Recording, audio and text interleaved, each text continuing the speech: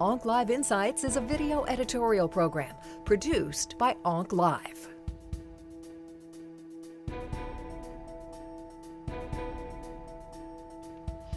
So the good news is that we have emerging options for treatment of metastatic pancreas cancer and now have the luxury of choice for some patients, which wasn't an option in previous years.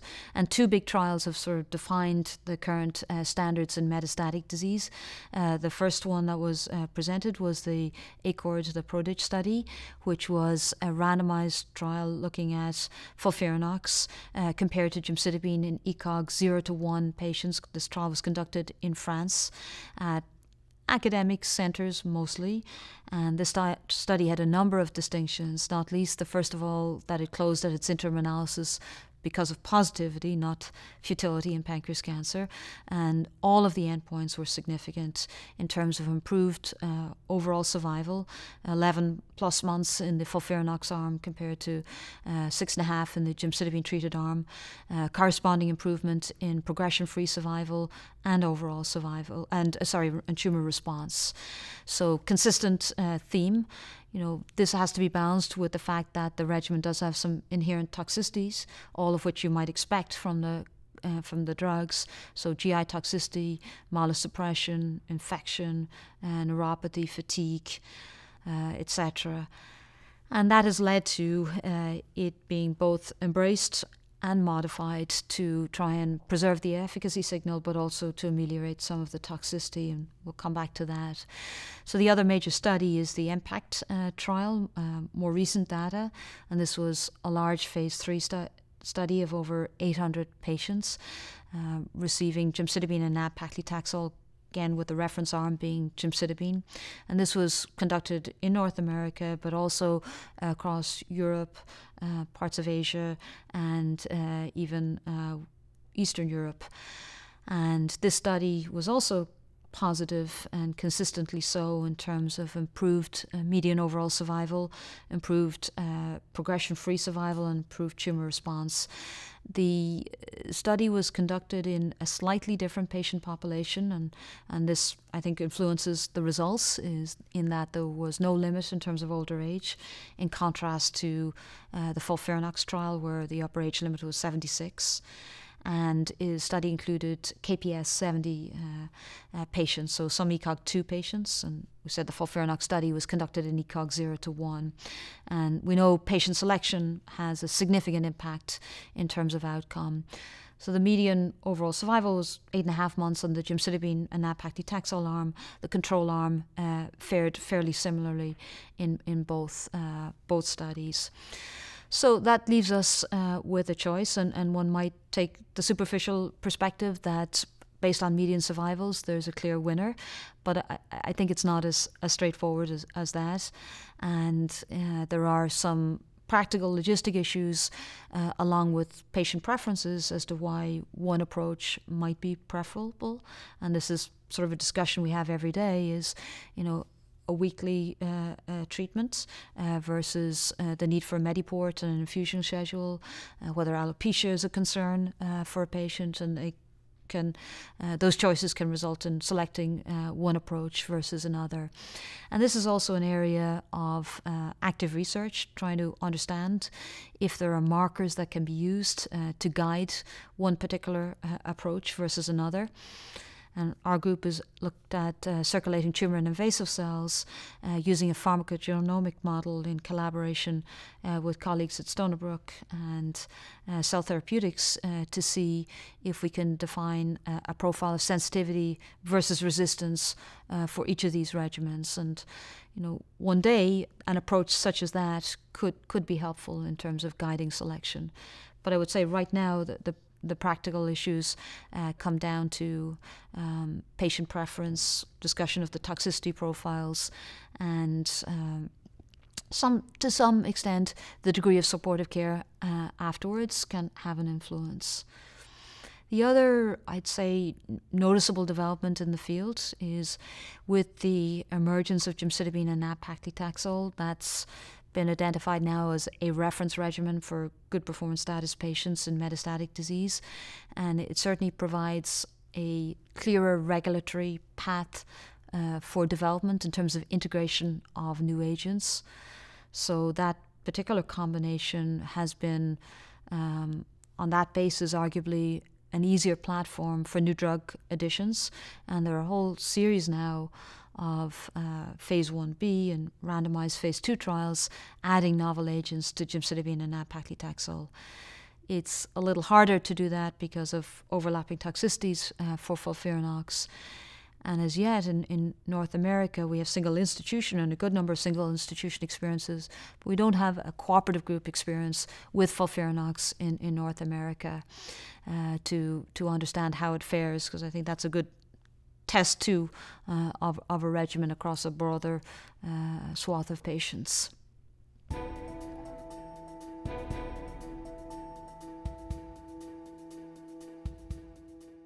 There is some sense that the side effect profile for the gemcitabine nab-paclitaxel is more favorable than the FOLFIRINOX regimen.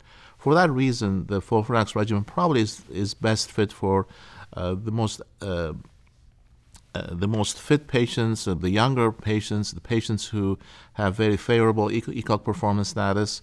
And we have to keep in mind that the FOLFIRINOX regimen was tested only in centers within one country, whereas the MPACT trial was done throughout the world. It was a global trial. So basically the MPACT trial has a good track record in terms of going across communities, different practices and all that.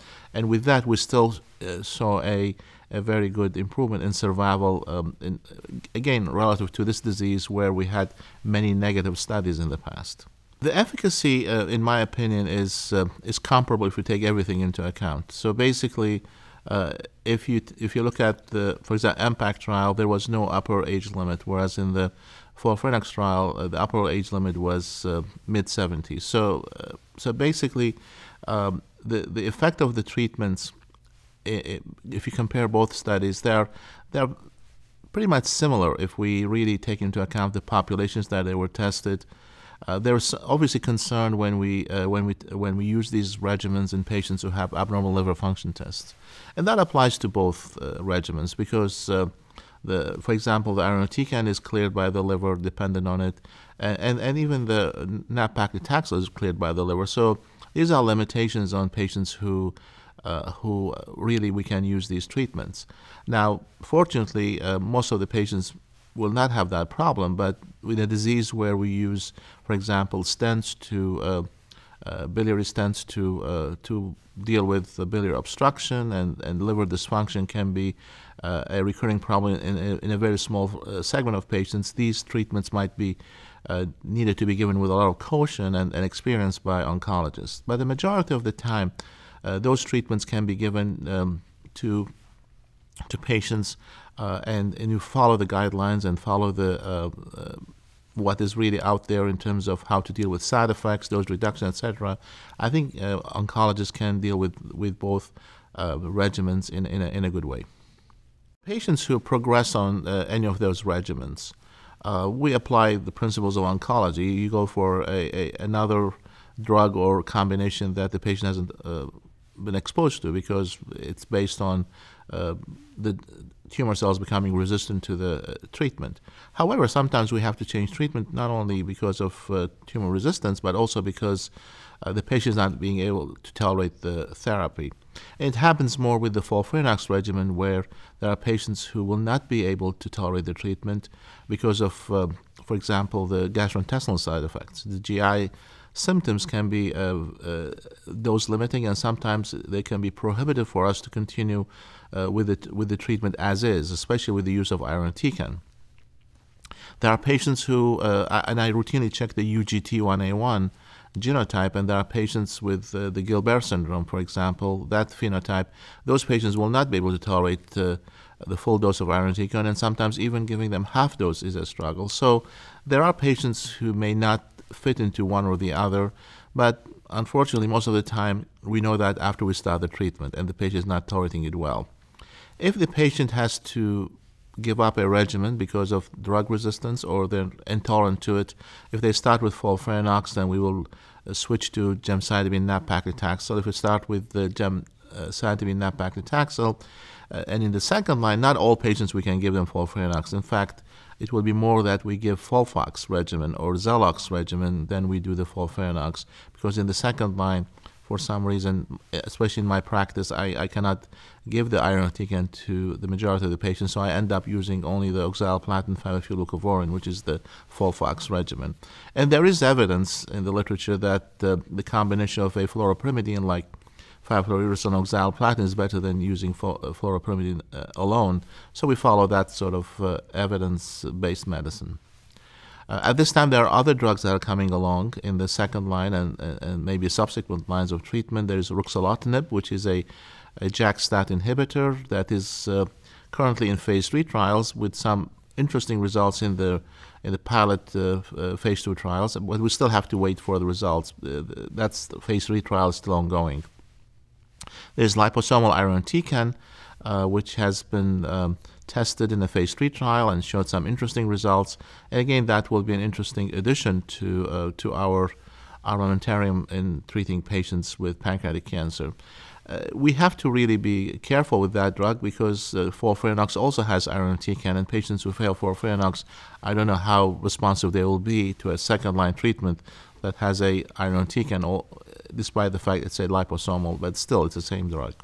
And one of the key things about talking about the treatment, the systemic therapy of pancreatic adenocarcinoma is the issue of clinical trials. We know that these treatments, although they have made an impact and they have been better than having gemcitabine as a single agent, but still the benefit is very, very modest, and the majority of the patients will experience early progression of the disease. Therefore, we need new drugs. And patients who have good performance status, patients who have good organ function, these are patients who still have to be considered for a clinical trial as the first option, in my opinion. And they should have access to a cancer center that offers clinical trials, because I think it's important for us to do that. And those clinical trials are not really giving them a placebo. These clinical trials are, in the vast majority of the time, in fact always, they are based on having the standard treatment. For example, if you start with frontline treatment and you're going to give gemcitabine nab-paclitaxel, in a clinical trial it will be like you start with gemcitabine nab-paclitaxel plus drug X. Or it could be drug X or placebo, but at the end of the day, they're going to get the active combination, but also they have the opportunity to be on a newer drug, which might be offering additional benefit. Well, we're involved with several trials in our institution, and there are a number of frontline, second-line treatments. There's the pegylated hyaluronidase, which is a drug that breaks down the stroma, which we think is a barrier to the delivery of the chemotherapy. That drug is now being combined with gemcitabine nab-paclitaxel in a randomized phase 2 trial, and the Southwest Oncology Group is testing the drug in combination with FOLFIRINOX regimen. That drug, based on the preclinical evidence, it looks interesting, but again, unless we do the clinical trials, we will not know if that's going to be a drug that is going to be part of the standard treatment. So that will be a few years before we know that. So that's an interesting compound. There's a lot of buzz about